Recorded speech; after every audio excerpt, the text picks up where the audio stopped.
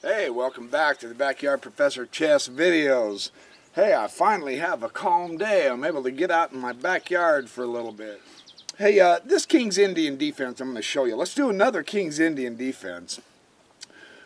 This is really one of the better chess openings for black to play. And you have a lot of options, but you have to...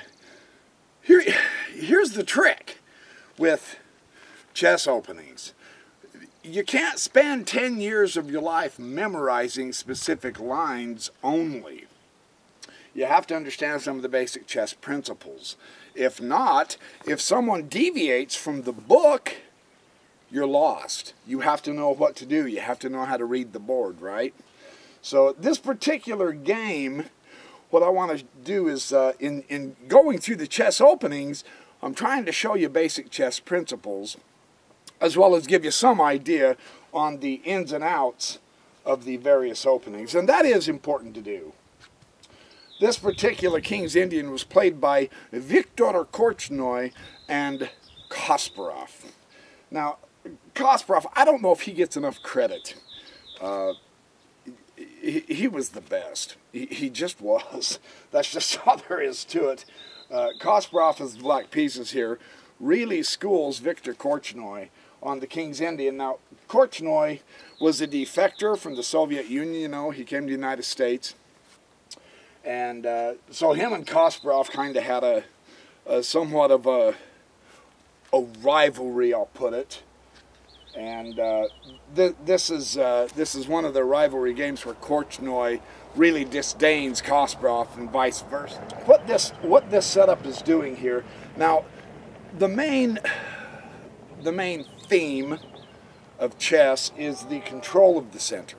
Not necessarily possession, but these four squares, the e4 and e5 and the d4 and d5 squares are really important.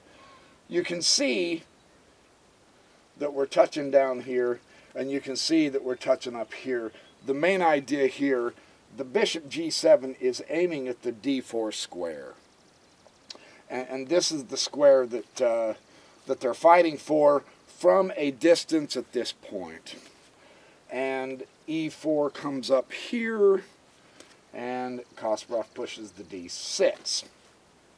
Now, it's a build-up of the pawns. They're going to try to put the pawns in the right place, and then they're going to build up their pieces around how to defend or possess the center. And Korchnoi is the first to actually take possession of the center with his pawns. This doesn't mean that the King's Indian defense is a weak opening, however.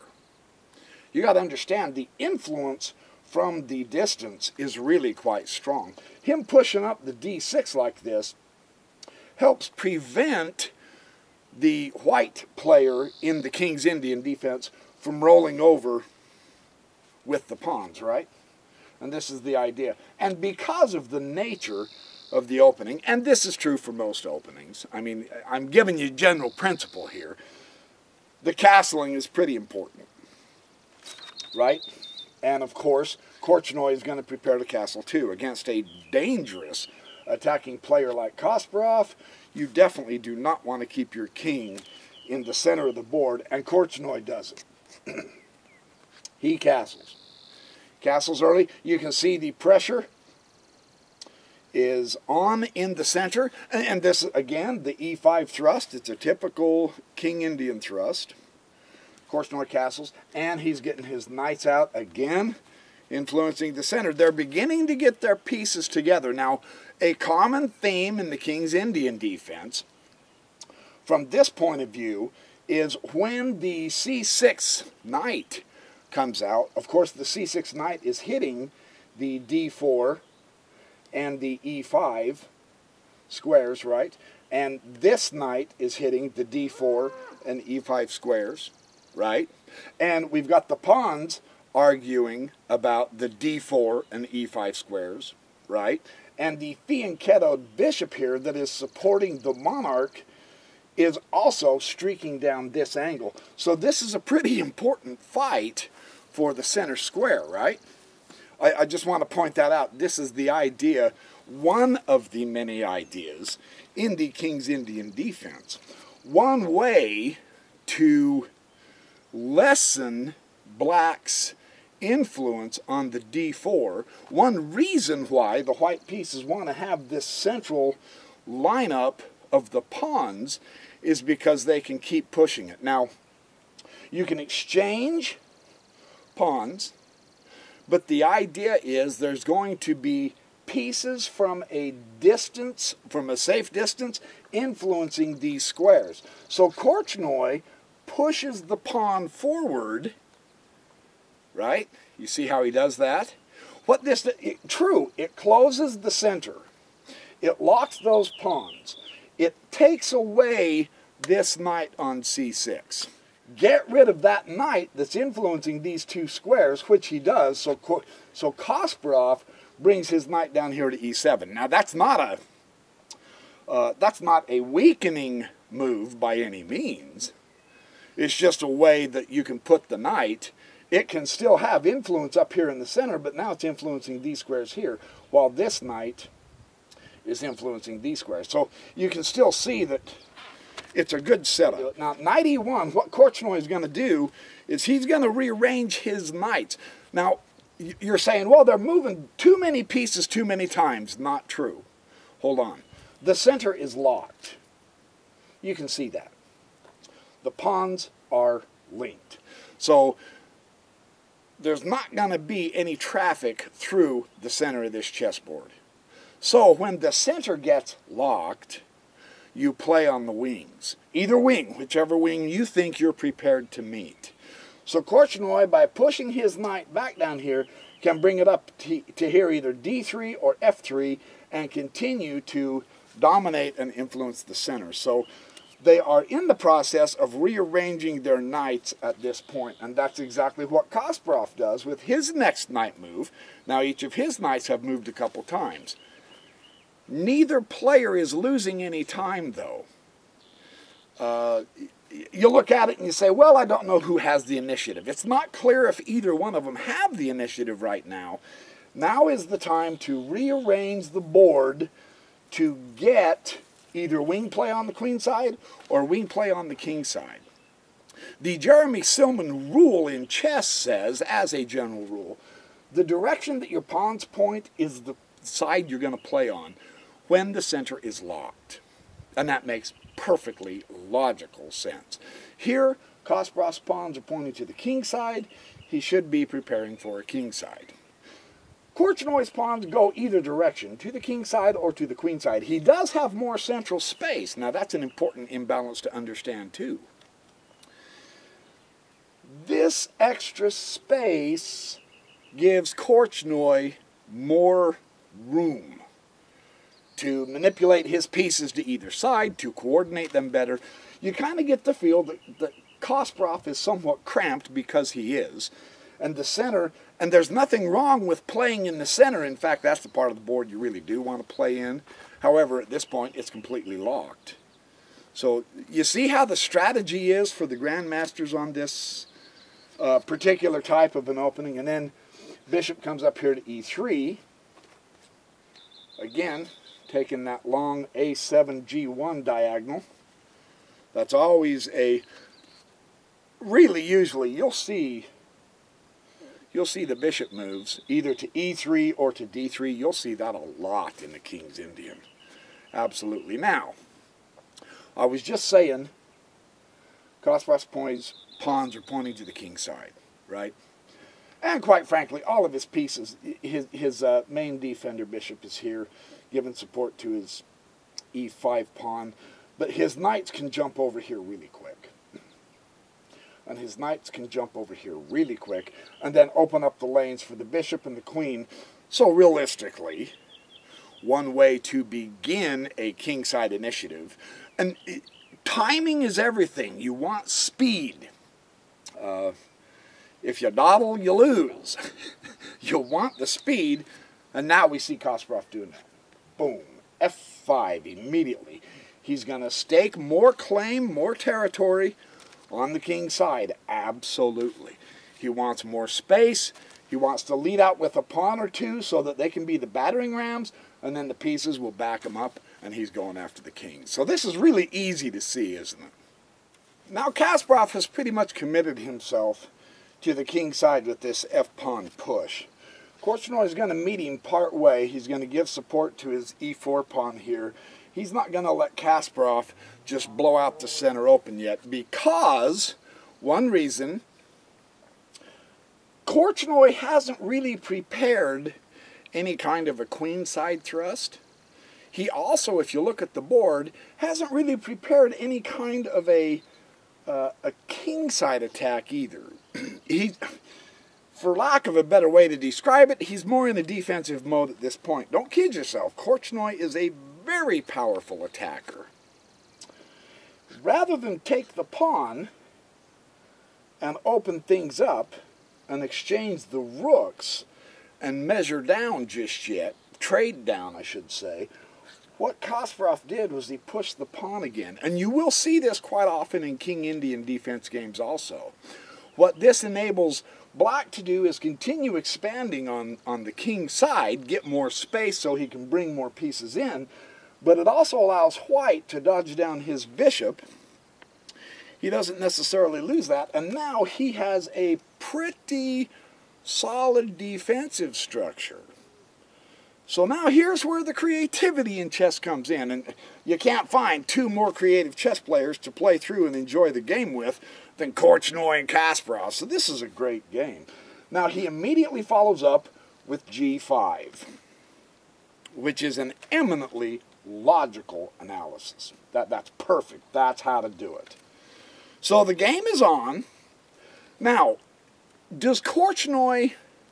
This is the opening shot. I'll put it that way. For now, Kasparov has said, okay, I want the king side. Here's my staked claims. Korchnoi says, okay, I'm more or less ready for you. That's fine. However, I also am going to play hard in this game. So now Korchnoi begins operations on the queen side. You notice he's not continually just responding to what Kasparov does. Now, you can't just ignore your opponent all the time. You got to kind of judge when to ignore an opponent's threats, when to take it seriously. Korchnoi is going to continue on his own escapade. Knight g6 here. Here comes Kasparov on the king side. Knight d3. Here comes Korchnoi up the center. Now, when you or your opponent is doing a wing attack, whatever wing it is, it doesn't matter which side, one of the best ways to refute them is center attack. Korchnoi, bringing up his knight here, gives himself a possibility to have a very strong central attack, which 99% of the time neutralizes the attack on the wings. In this instance, this is a kingside attack. Korchnoi, as the basic chess strategy says, is going to go right up the gut. Yeah, he's going to eviscerate him through the middle. This is the intention, right? And now knight f6. You can see now he's opened up the lane for his bishop. He's opening up the lane for his queen. He's got this pawn pushed as far as he can go, which gives him a partial open file for the rook, and then the rook can skip over on the h-file and continue on with the kingside attack. This is a full-fledged kingside. Korchnoi, to prepare for this, very interestingly, starts with the queenside movement. This is the way to do this. If he were to exclusively respond and react only to Kasparov's argument on the king side, he would more or less likely lose. If he presents a counterattack, a counter-argument on the queen side, and if he does it fast enough, then Kasparov is going to have to slow down on his fight and pay attention to the queen side, because he's going to break through and destroy the queen side, possibly push a pawn and get a queen and win the game. Right? So this is classic chess struggle. This game can't be, there can't hardly be a better example of this struggle. Now what's Kasparov do? Kasparov is saying to Korchnoi, yes, I saw your pawn move over here. Pfft, it doesn't mean a thing to me. I am continuing my king side. You notice each one is attempting and striving to dictate the course of this chess game. That's where we want to get to where we can play like. Korchnoi does have to pay attention somewhat. He's getting ready. Rook f7, here we go. Opening up the rook, he can bring the queen and the bishop over here and then bring his second rook in. He's going to commit his entire army to this kingside attack. Another thing to notice in the Grandmaster games that's very, very critical for us amateurs to see is it's not just a one piece. He didn't just flick his queen out here and start trying to attack pawns and then zippity-doo-dah over here and try to nab a rook and all that. No, it's a complete army coordination with pawns, pieces, everything. That gives us excellence in chess. Korchnoi is telling Kasparov, yes, I know you're coming on the king side, but I can get you on the queen side. So he's not ignoring him, but he's attempting to get a queen side going. Because it's the only other place he can play. The center is locked. So he has to go to the queen side. Right? And he does so. Kasparov meets him there, shutting off his pawn storm, or attempting to. Korchnoi goes ahead and destroys the pawn structure. He says, I'm still going to attack you anyway. The bishop takes the pawn here. Now there's an open file here. There's a weakness, a backward pawn on c7. b7 is weak. So he's created weaknesses in Kasparov's queen side. Now when you create the weaknesses, then you attack those weaknesses. This is what Korchnoi is doing. Instead of fretting and freaking out over here on the king side, he is taking care of his queen side operations. That's basically how you have to do it to thwart your opponent, right? Now watch what he does here. Pow! He continues. You notice he's not freaking out over here. He's not trying to bring a bishop up here or push his pawns here to meet Kasparov. No. He is creating weaknesses on the side of the board he can play on, and he's trying to beat Kasparov to the punch. Now, bishop comes back here to c8. He's going to start hitting. There could be a bishop sacrifice or a knight sacrifice coming on. So Korchnoi has to hurry on the queen side if he's going to beat Kasparov to the punch here. Again, he takes an a-pawn. He's opening up the file. Isn't that it? Yes, he's got the double pawns, but he's got the file open now. He's got places for his knights to come up and in. So here comes Korchnoi. So this is really interesting. He's not freaking out by Kasparov's attack.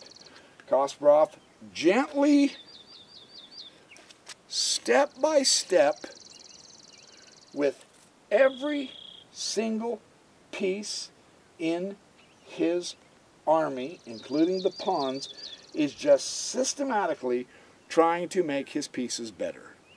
Because a proper kingside attack, especially against the astute Korchnoi, has to include everything. And you can just see this on the board, can't you? I mean, when you look at that chess setup, if you were to run across this chessboard position in a book or on a table or whatever, and no one else was there, you would immediately begin to see black is going for a kingside attack. You would see everything. Everything is pointing. This rook has declared its intention to allow this rook to come over. The queen's going to get into this. The bishop's going to come down here somewhere. Everything is going to the kingside attack. You wouldn't have to be a chess expert to see that at all, would you? You would also see that white has been busy over here on the queen side. He's made some targets. He's got some weak squares here that he can... There's a good hole right here. He could put a knight on. He can dominate the queen side if he gets there. So that's the race. You can just virtually read the chessboard there, huh? And true to form, watch what Korchnoi does. Knight b4. Here he comes on the queen side. Now, Kasparov, it appears to me that Kasparov is a little closer to getting his attack going sooner than Korchnoi is. Korchnoi is just one step behind. Darn it, no matter how hard he tries, he's just one step behind. Beautiful outpost with the knight c6. He is I think Korchnoi understood that he's behind, but does that cause him to quit trying? No. Look, he is still coming up the queen side. Now, Kasparov has to respond. Queen's in danger. This knight's coming up into here to fork the king and the bishop and potentially a rook, or start eliminating the pawns. You see, this is the hole, and Korchnoi found that hole because he had created it by pushing his queenside pawns, right? So now he's using the imbalance, the weakness that he created in Kasparov's camp to go get Kasparov. This is excellent chess. I mean, it almost can't get better than this, man. This is as good as it gets. Queen dodges over to f8, out of danger, so to speak. And now the f-pawn does take the g-pawn. F-pawn takes the king-pawn, the g-pawn, I should say, and now weaknesses begin to appear on the king side of Korchnoi. And h takes g4. That's proper. Here comes the attack. We're on a full-scale swing. H takes g4. It appears that Korchnoi, because of the way he set up his pawns, Korchnoi has defended this really well so far. Even though, yes, that's true, there's weaknesses. You notice how each player is striving to create weaknesses in the other player's side? And now, of course, oh, whoops, not that one. This one. Bishop g5. Steadily marching forward. It's a kingside attack, but it's not a blazing, blistering, sacrifice a queen, 2 rooks, and 3 of your bishops to get to the king. It's a steady, systematic build-up. Man, that's powerful chess. That just makes it solid. This is an excellent game illustrating how to do this properly, right? Now bishop comes to f3. Korchnoi's in a pickle. He has to blunt this attack, and now, of course, queen to h6. Just piece by piece. Bishop from here to there, bishop from there to there, and now the queen from here moving over and coming in. Yes, Korchnoi got a threat on the queen by trying to get the queen side, right? But now the queen has moved into such a powerful kingside attack position that it virtually nullifies Korchnoi's queenside attack. That's one very excellent way to nullify your opponent's threats, is make stronger threats of your own. Man, this is a beautiful game to show this. Korchnoi goes rook e1. We're going to try like crazy to keep things on the par. Here we go. Systematically, queen, bishop, knights. Now the knight comes to h4. He's just coming down systematically, step by step, against Korchnoi. And there's not a lot Korchnoi can do to stop this. One strategy you can do when someone is attacking either of your wings, it doesn't matter if it's the king side, it doesn't matter if it's the queen side, you can begin exchanging pieces. Because if you exchange the pieces, they have less units to attack you with. Right? That's just basic chess thinking, right? So Korchnoi starts eliminating the pieces of Kasparov.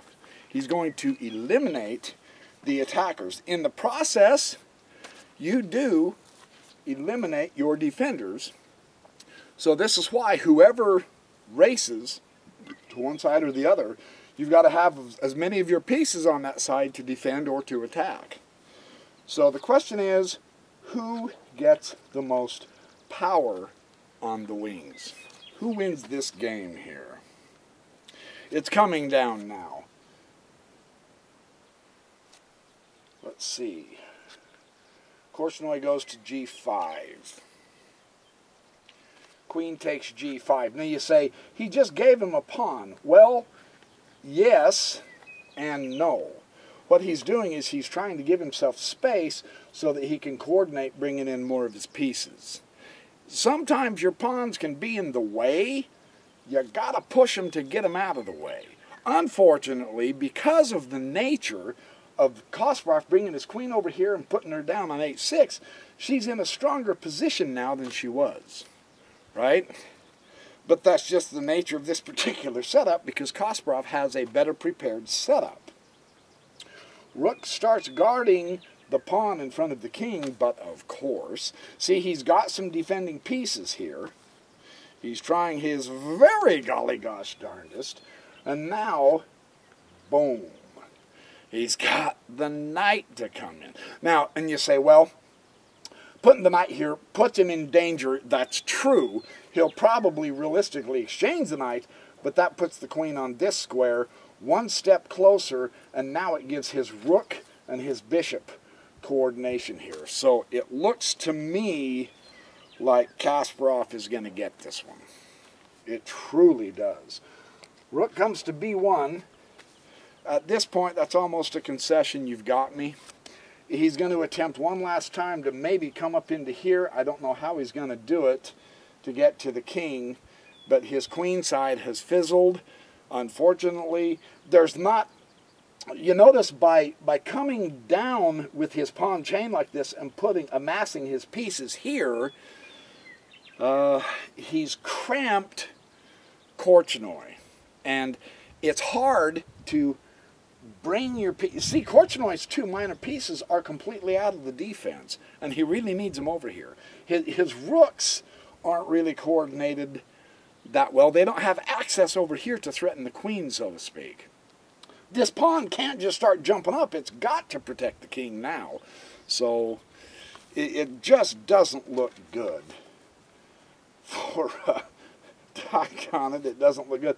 And step by step, Kasparov comes closer. He cramps Korchnoi even more. And that prevents Korchnoi, because of the lack of space, it prevents him from bringing his pieces over and coordinating. The bishop can't move hardly, except take the knight, and that just gives the queen a stronger space. The knights can't get over here anywhere. They virtually can't move. I mean, you could take that piece, but what's the point? He'll just lose a knight. So this is looking ugly for Korchnoi. Queen does manage to come up to d3, however, and now Kasparov puts the queen at h4. You notice this, and here is where Korchnoi resigned. And I mean, I think the reason's obvious. He is not going to win. There is too much power here. He's got the queen to here. It virtually can't be prevented, and then you chase the king over and checkmate him. So in just baby steps. Now this was a powerful kingside attack. Was there any flashing lightning bolts out of the blue? Was there any superb, outrageous, wild sacrifices? No, there really wasn't. And it's always fun to see those kind of games, yes, and they do exist. And if you have an opportunity to play a chess game like that, by all means, throw the queen out there and sacrifice her. If it gets your knight or bishop or rook to a more effective square to get the king, yes. Otherwise, you're just showing off and throwing material away and losing the game, and that's a problem I have. I like the flashy sacrifice, the wild, extravagant moves, and so on and so forth. In this game, Kasparov showed us that a systematic, small steps, just one move here, one move there, one move here, one more move there, a gentle, slow increasing of the pressure, slowly cramping down Korchnoi, systematically putting your pieces in better places wins the game. So there's your chess exercise for the day. Have fun, do well, be good, don't stay up too late, unless you're like me and you like the late nights. But then on the other hand, you miss the beautiful sunrises. So, boy, there's just one thing after another, isn't there? Be good, man. And I will see you in the next chess video. Most definitely.